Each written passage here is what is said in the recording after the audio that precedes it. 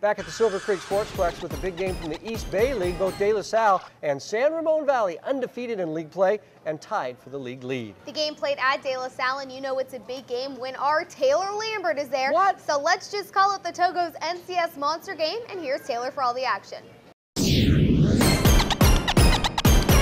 Monster Game.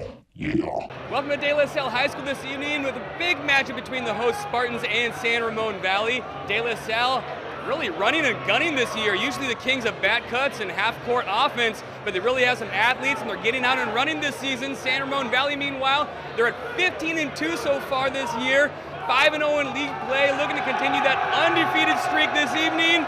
It's a big game this evening, so we made it the Monster Game. Woo!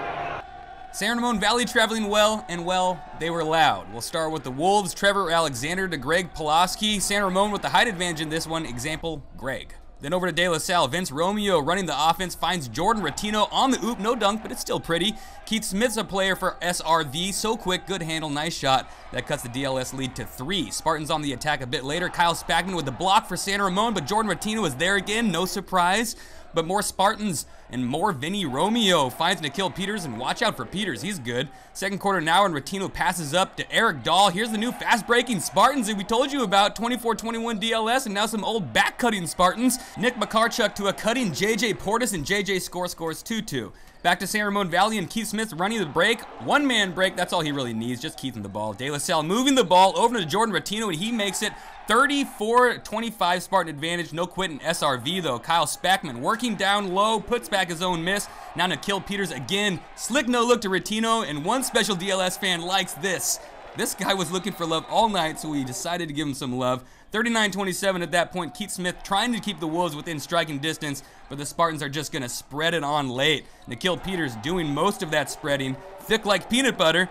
Not even sure what that means, but at this point, NIKHIL Peters is just so darn good it doesn't even matter. And one, DLS outscores SRV 31-11 in the second half. Spartans grab a piece of first place as Ratino leads in with 19 points. I was just thinking aggressive this game.